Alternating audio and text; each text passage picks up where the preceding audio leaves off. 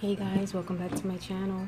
Today we're going to be making these super cute little earrings made out of crochet. It's requested by Sharon. I hope I'm not butchering your name, but I think it's Sharon. So thank you so much for requesting it. All we got to do is add this little hook to it to complete it.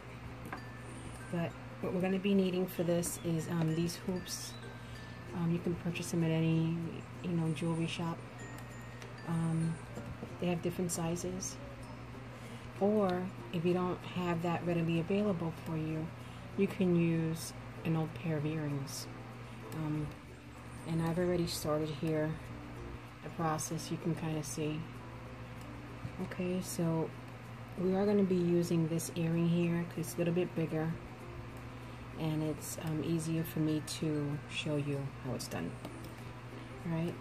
You're going to need this yarn. Now, the only thing is, I honestly don't know what size this is. I apologize. I'm not crochet savvy. I just went to the store and bought it because it's what I was looking for, something thin and cotton. So I apologize. But I can tell you that I use a number 7 needle. And then that's basically it. So, let me find the beginning of this right here. Okay, this is my first time doing this, so I hope that I'm going to be clear with what I'm trying to put across here. I don't even know the lingo, so I'm going to try my best. What you want to do here is just do that. Put your finger through and pull it up like that. Let me get this out of the way. I think this is just an interruption. We don't want no interruptions right now. Okay, so we're going to be doing this knot. I'm going to do it one more time. So you fold over and basically you just pull it through just like that. Okay, then you're going to just take your needle and pull this nice and tight. Then you come with your earring, whichever one it is, and you want to start off by putting the needle in the hole. And you're going to be holding all this other, let's put this over here, and you're going to be taking this piece, okay,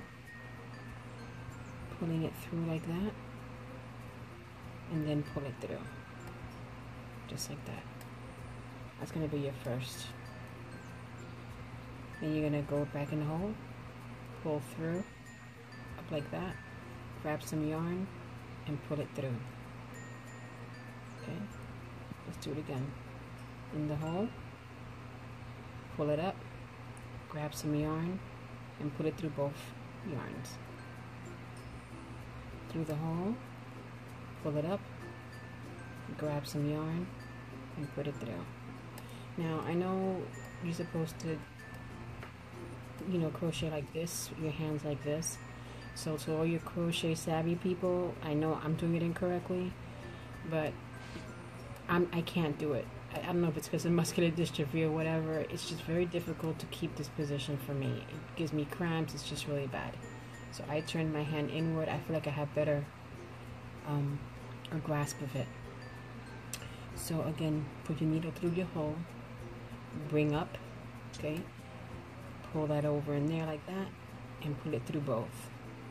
And you're going to continue to do this until you go all the way around, and you just fix it up like that. Okay, and then I'm going to get to the part here where they say I completed that line. Okay, so once you get to the end of it, okay, where you're happy with how much yarn you have, you can do this nice and full. If you want the color to show through, I guess you can do less yarn. It's all up to you. So now we're going to have to finish this part off. So how we do that is you take the needle and you put it through the last hole, just like that. You want to bring the yarn through and bring the yarn through to leave it to one hook, just like that, one hole. Now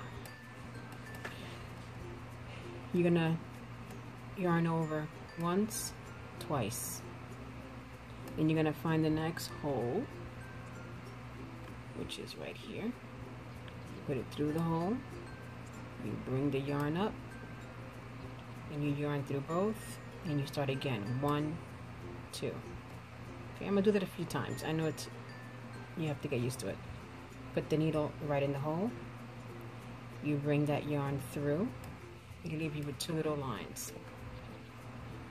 Yarn over, pull it through both.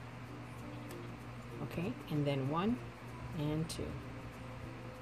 And you do that all the way around. You put your needle through, pull the yarn through, you're gonna have 2 little hooks, yarn over, put it through both, and 1 and 2. And you're gonna do that all the way around until you get to the end. Okay guys, so I've come pretty much to the end. I just have like one more hole. Okay, now what I like to do is I go to find and I look for my last hole again. Okay, I take the yarn, I put it through that one, and I put it through that one, and that basically completes it. Okay, and then what I do is when I find my scissor, I cut it off.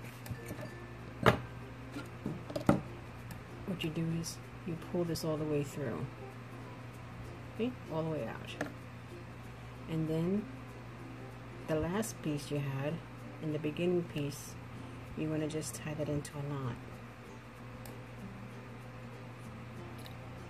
So I do it that way, not too hard, and then I go and I do it the other way. There's a name for that knot. Don't know what it's called, but and just like that. And you want to cut as close as possible without interfering or cutting anything off by accident.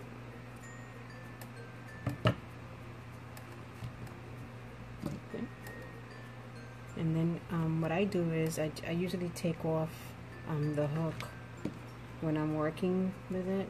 If it comes with a hook like this, I like to take it out because this is a disruption. It's just annoying. So these obviously don't come with the hooks. You add the hooks after the fact. Okay, so basically that's it, guys. I hope that's helpful. If you have any questions, feel free to ask. Send me a line. And that's it. Thank you so much for watching, guys. Please like, comment, and subscribe, and I'll see you in the next one. God bless.